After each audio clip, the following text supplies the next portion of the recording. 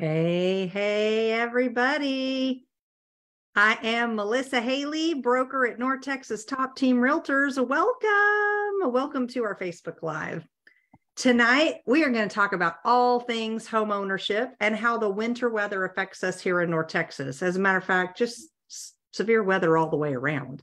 And we're going to also chat about the state of the real estate market in 2023. And while we're waiting for everybody to jump on the Facebook Live, let me quickly introduce everyone. Tonight, I have Camilo Ardila here with me. Camilo is one of our awesome realtors at North Texas Top Team. Hi, Camilo. Hi, Melissa. I'm so glad to be here with you. Oh, we're so glad you're here. I mean, you got good stuff to share with us tonight. I just know it. I believe so, too. I believe so too. All right. The other person I have here with me, she's kind of behind the scenes. You may not be able to see her actually, or maybe you can. I don't know. She might be there. But that is going to be Gabby Powell. Gabby is like our right-hand woman, and she keeps all the things running. So Gabby, we're so glad you're here with us today. Hi, everybody. I'm super happy to be here. And yes, I will be in the background. That's what we love. You know what? We need you. We need you keeping things running smooth and keeping us rolling. And for, everybody who's just joining in, Gabby's always here. She's always in the background. She's making everything work. Just saying. Yes. I'm like always omnipresent. here. Omnipresent, and we need it, right, Camilo? So we're just about to get started, and we're going to chat about home ownership and winter weather. And, that's yesterday it was like 70 degrees. Today it was like 30. I was freezing today. But for those of you who are watching, don't go anywhere. Stick with us all night, because we're going to give away some information at the end of the night about the real estate market. I think you're going to find it super helpful. So anyway, Camilo, thanks for joining us. Do you mind if before we really get started, if everybody could just get to know you a little bit, do you mind just sharing maybe your story, or just tell us a little bit about yourself? Absolutely. Well, in the words of Will Ferrell, I was born a baby. No. I love some Will Ferrell, I have to say. I was born in Bogota, Colombia. I grew up in Jakarta, Indonesia. I lived there for about 10 years, graduated from high school there. I was recruited to come play soccer here in the United States. Let's see, I've been married for 29 years to my best friend, Barbara. The two of us have 4 kiddos. 3 are in college. One is out of college. He's doing his big boy job. He's going to get married in May. And so he's living at home. We thought we were going to be empty nesters. We sent out our last one to the University of Arkansas. And the 2 oldest came back that same week to come and live with us. Great kids, though. I'm a huge soccer fan, as stated by all the playing that I did. So over the course of the last 15 years, my wife and I have been running a soccer business, which is making its way out as I enter into this full-time. Well, I'm doing this full-time, real estate full-time. Let's see. I've been with Melissa for several months now, and it's one of the best decisions. I absolutely love the brokerage, North Texas Top Team. It's been fantastic.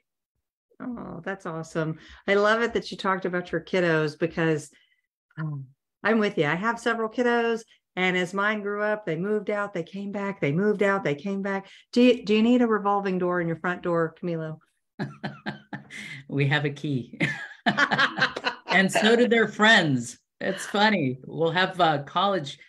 I'm not kidding you. This is not made up, but we'll go, none of our kids are in town, and all of a sudden the door will open up and it's one of their friends coming to stay the night. Oh my gosh. Isn't that awesome though? I love it that everybody feels comfortable coming to your home. That's a testament to you. Well, thank you. Absolutely.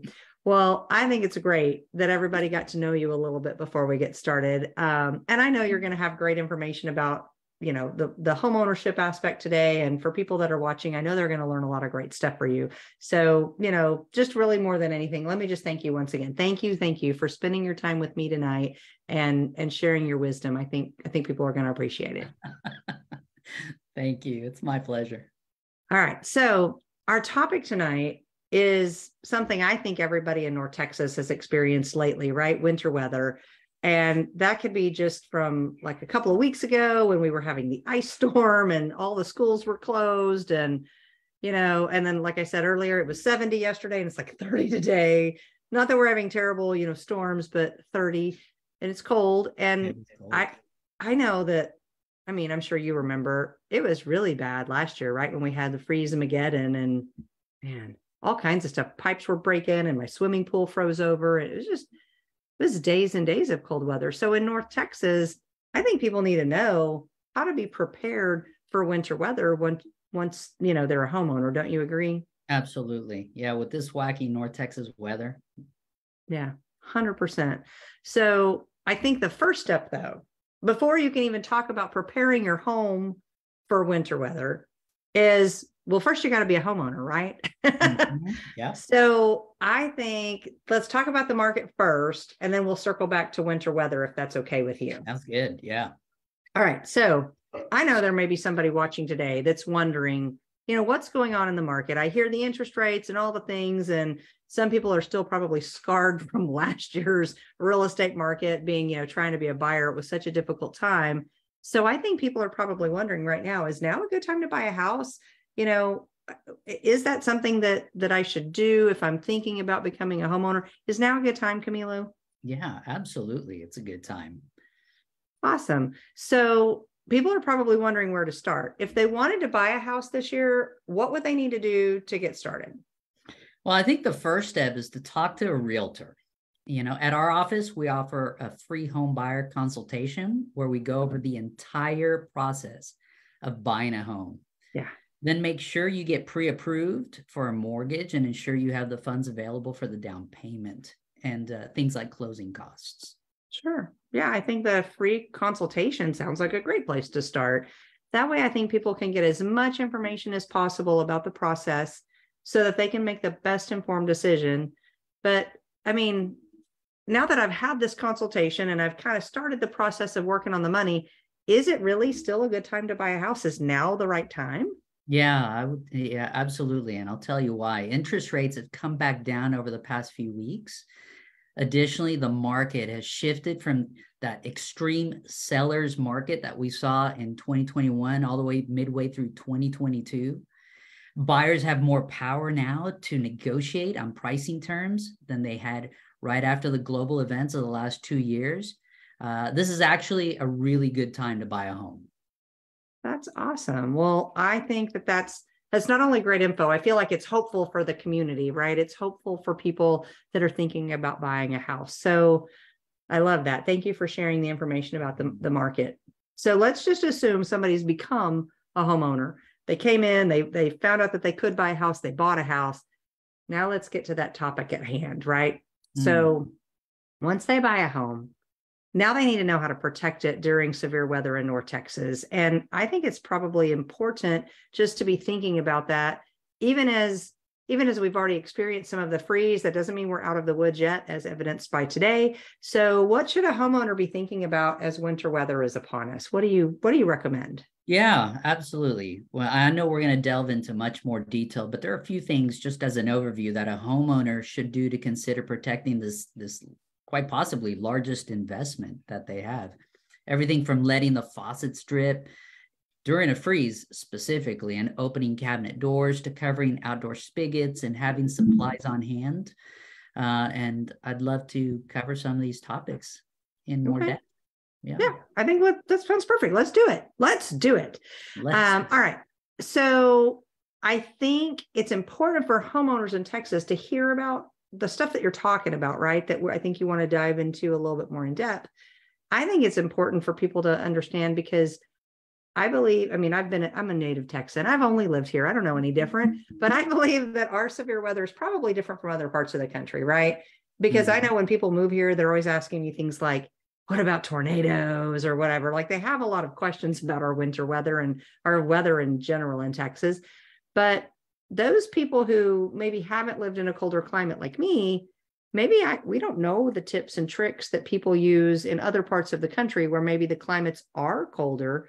And I think that could be something that could be helpful. Do you feel like that's true? Oh yeah. Yeah. You need to have those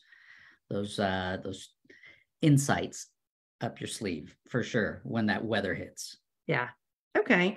Well, so let's start off with some things that a homeowner can do inside the house. Is that okay? Yeah, let's do it. All right. So what should I do? I'm a homeowner now. What should I do inside my house to be best prepared for severe weather? Well, this isn't in any particular order, but one of the first things you can do is make sure that you open up cabinet doors to allow the warm air to keep the pipes under the sink warm. Open the faucets at the kitchen and bathroom sinks to allow the water to keep moving. By opening up faucets, it's where you allow a few drops per minute. You know, it doesn't have to be this big, severe gush. Otherwise, it could be really expensive. This could help prevent frozen pipes inside of a home. Additionally, it's a good idea to check for drafts making their way in through windows and door frames. Most of the time, you can resolve this issue by either caulking or adding stripping to windows and doors. And if it's the bottom of a door that's allowing cold air, there are door guards, and you just, in some cases, just slide them underneath the bottom of the door to create an additional buffer. You can find this stuff at local hardware stores, or you can go online and get things to protect these against drafts for probably under $10. And if you're a little bit miserly, a little bit stingy, it's totally okay to kind of wrap a towel and just press it up against the door. Oh, that's awesome. You have you been in my house? I totally have a drafty front door. I should totally be putting a towel or something down for sure. That's my back door. Yeah, for sure. It's my front door in my house. So it sounds easy enough, right? Like it doesn't even sound, I'm not handy. I think I could do all of those things. No tools needed, right? Because just opening some cabinets, turning on the faucet. These are things I know how to do. What else should a homeowner do to prepare for severe weather? What other options would you suggest? Yeah, we can go outside, and we'll go inside in a little bit as well. We'll add to some of what I just said. But if you go outside, we talk about the exterior. Okay. You have gutters. Make sure you clean them out so you don't have or create blockage. If water isn't flowing through those channels, it could, in some cases, freeze, cause overflow that could come back into your home through damaged or poorly installed flashing. It could cause soil erosion, and if that's left unchecked over time, it could create foundation issues. And finally, gutters that overflow will most definitely, Melissa, find those begonias you planted 3 hours ago. Oh, yeah. I actually have a spot at my house where some of my flower bed has been damaged because the gutters just when it's raining, not even in a freeze. So I totally get that. And I love it that you brought up foundation, because that's another question that people from, outside of the North Texas area are always asking about their foundation. And this is a really important part, right? Yeah. Maintaining that. Yeah, absolutely. Especially because of the soil type we have in North Texas. Yeah. Yeah, agreed. So, all right. So good, smart tips so far. And you know what else I think? I've always heard this from home inspectors. Water is your home's worst enemy. And so I think it is really important. And I really like it that you kind of touched on this whole gutter situation, because if you can allow water to properly flow away from your home, that it helps with all kinds of things, including that foundation, right? Yeah, So what other things? I kind of have some in the back of my head, but what else could a homeowner do to prepare for severe weather? What other ideas do you have? Yeah, I would say one of the most important things you can do is know how to shut off that main supply to your home. That's huge. It's really important. And I'm amazed that most people probably haven't done it or don't know where it is. Most often you'll find it close to the curb. It looks like a manhole, Melissa. Although in some cases it can be rectangular.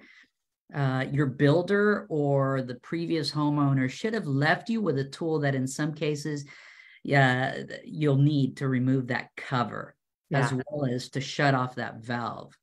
This tool is called a meter key or a meter wrench. And in some cases, it looks like a T-shaped steel rod with a small inverted horseshoe at the bottom that slips over a valve.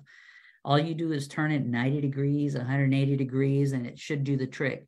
While it's obvious you need to turn it off in the event of a burst pipe, experts suggest that you turn it off before going off on vacation.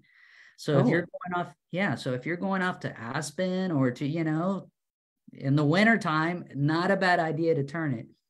As you can imagine, pipes burst far more often in the winter than in any other season. And the water damage caused by a rupture is not only a major hassle, but oftentimes incredibly expensive. Oh, yeah. As my parents can testify. When you call it Freeze-mageddon, I called it Snowmageddon. Sure. And when that hit a couple of years ago, my parents were out of house and home for over 2 months while they were fixing the floors because of the supply chain and a lack of labor. They had to wait, something that would have taken only, normally a week or 2 weeks. For them, it was 2 months. And they're elderly. This also happened to my brother that same week in a rental home that sadly he did not have insurance coverage. So it became incredibly expensive. Yeah. Oh, that's just heartbreaking. He was the landlord or he was the renter? He was the landlord. Oh, man. Well, I think it's important. It's actually a good stopping spot for just a second, not on topic of winter weather, but boy, if you are renting, you need renter's insurance so that your items are covered in that sort of a situation, like, your couch and stuff is covered. But man, if you're a landlord, for sure, keep insurance on that property, especially for things like this, because that sounds, I bet it was expensive. Oh, huge. Yeah. Yeah. Man. All right. Well, so what other suggestions do you have? Do you have anything else? You said we would maybe circle back to the interior a little bit, or I don't know, maybe you have more exterior things. What are some other suggestions for helping us keep our homes protected in the winter weather? For sure. It is kind of a checklist, and we can discuss it, if you want. So one thing is check your heating system. Have your heating system checked by a professional. Make sure it's in good working condition. Change your air filters regularly to improve air quality and reduce heating costs. Yeah. I don't know, any insights into that?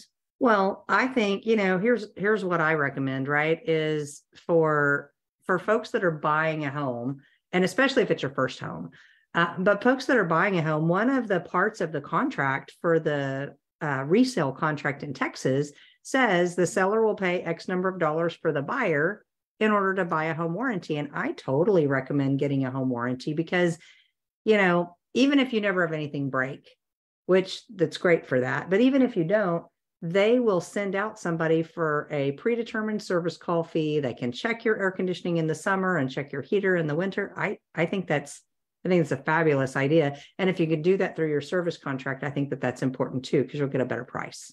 That's good peace of mind. Yeah. Oh, absolutely. Yeah. 100%. Okay. All right. So we've checked our heater. We've checked our gutters. We've opened the cabinets. We've turned on the faucets. We've rolled up that stuff, the towel or whatever, and put it by the door. What else do we need to do in case, there's an emergency here? Well, a lot of times, yeah, and this is great. A lot of times this is an emergency. It becomes an emergency situation. Have an emergency kit with you in case of power outages or other emergencies. Things that include flashlights, extra batteries, blankets, non-perishable foods. If you have a fireplace, stock up on a couple of days worth of wood.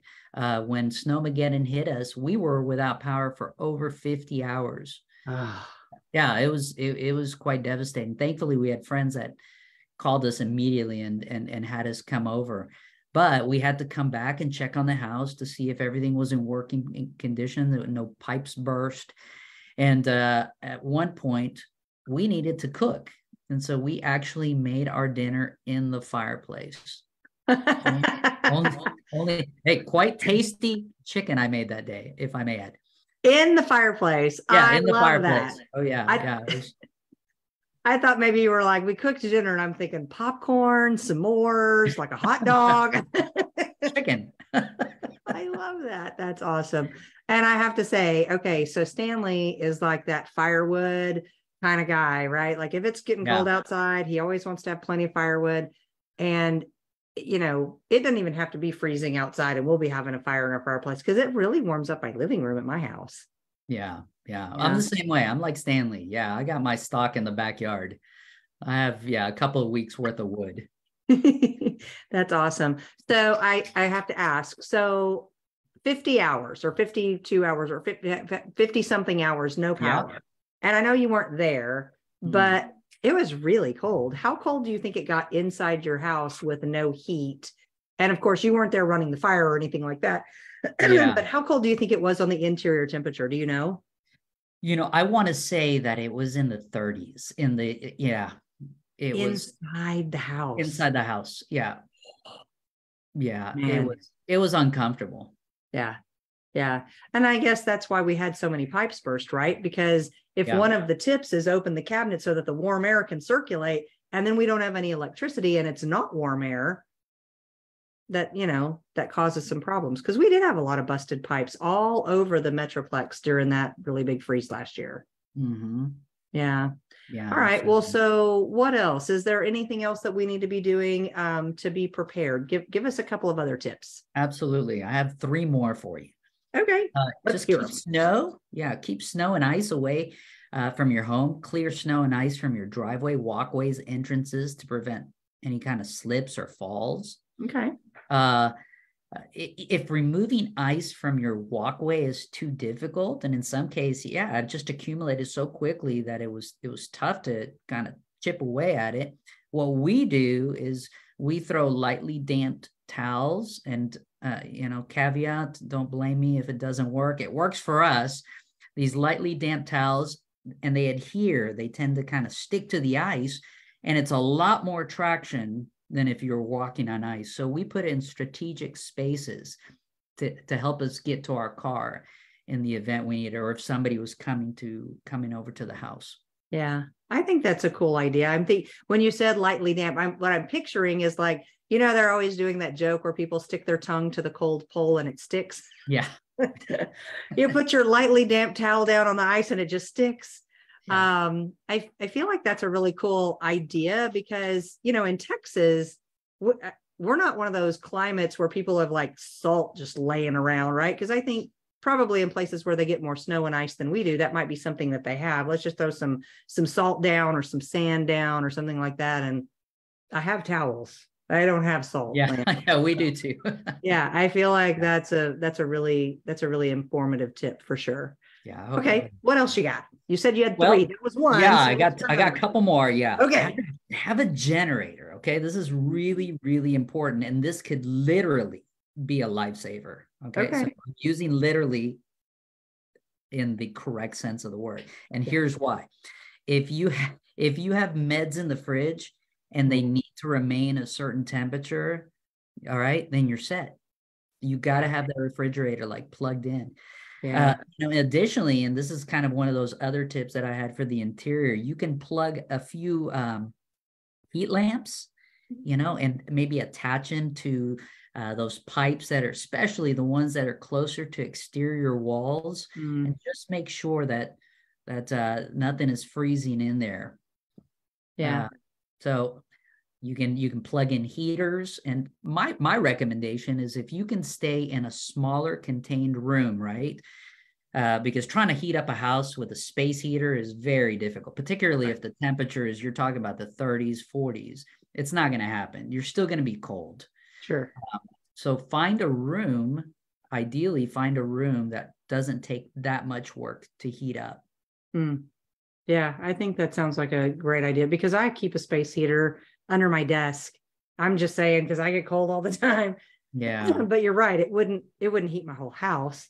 But I have a question about the generator, right? Because I would think and I don't own a generator, but I would think that would be a really expensive item to buy. Are generators expensive? I mean, I don't know. Well, yeah, they're not cheap. But I would say it's relative, right? You can get one for about $500, a good, good reliable one. And the more permanent ones can go up to, $6,000-$7,000. Those are the ones that when your power goes off, they turn on automatically. So they're hooked up to the power, to identify a power outage. Yeah, that's kind of what I was thinking in my head. I didn't realize there was like maybe a smaller option. So that's good to know. Okay. Yeah. All right. Well, so you said you had 3 tips. Yeah, I feel like you gave us 2. Do you have one more? This is the last one right here. This is all I got, Melissa. Okay. Finally, if it's in the budget, maybe call a professional to come and do an energy audit. That would be really quite helpful. And really what that is, and I'm just going to read to you here from something I have. A home energy audit is also known as a home energy assessment or home energy evaluation. Okay.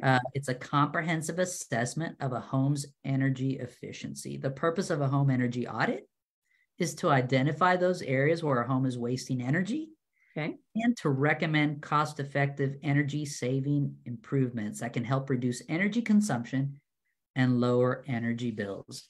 But you have somebody that's qualified to come over and do that audit for you.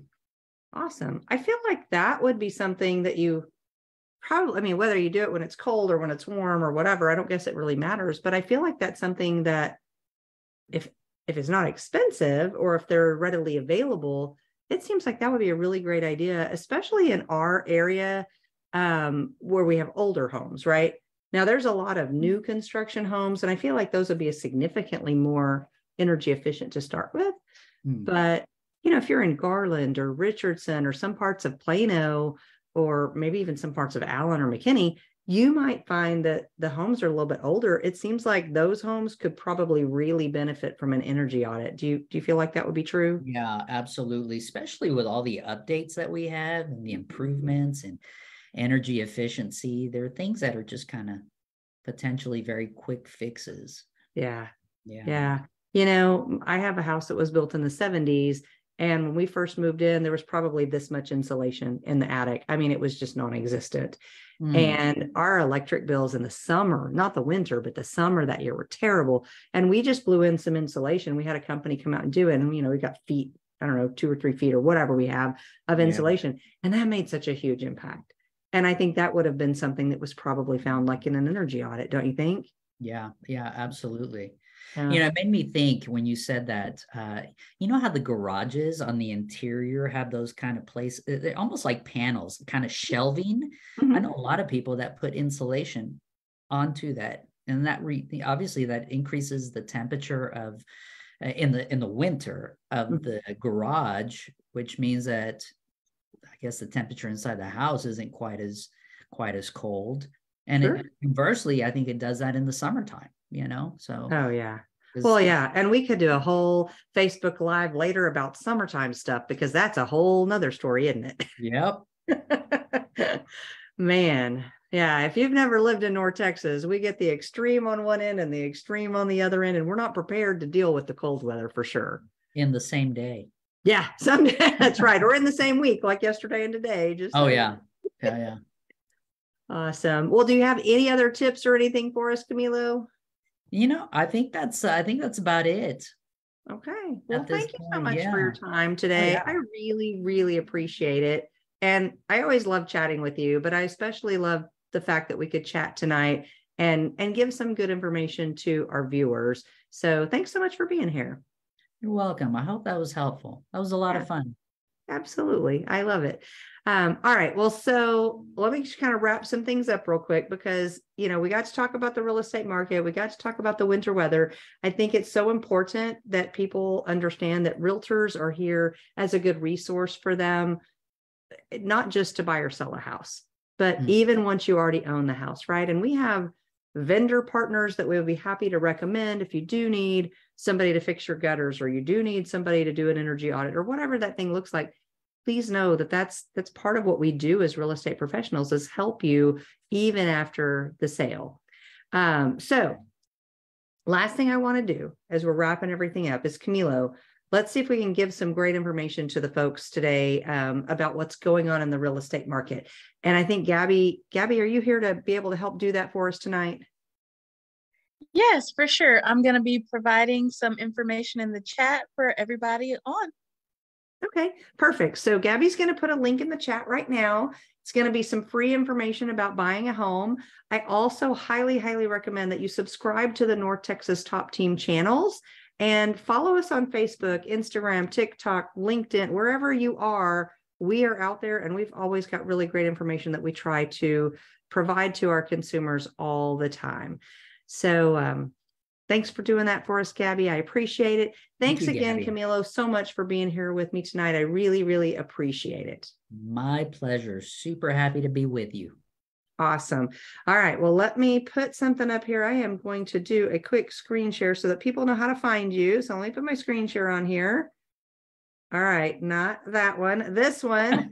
Okay. This is how to get in touch with Camilo. So if you found value in the information that you saw today or heard today on Facebook Live, first of all, we appreciate you joining us. And secondly, here's a way you can reach Camilo. Camilo, can they call you? Is that okay if they give you a call? Oh, yes.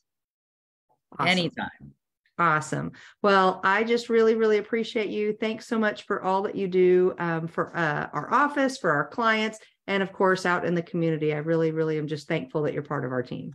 Thank you, Melissa. I love it. All right. Well, have a great night, Camilo. You too. Bye, everyone. Bye, everyone.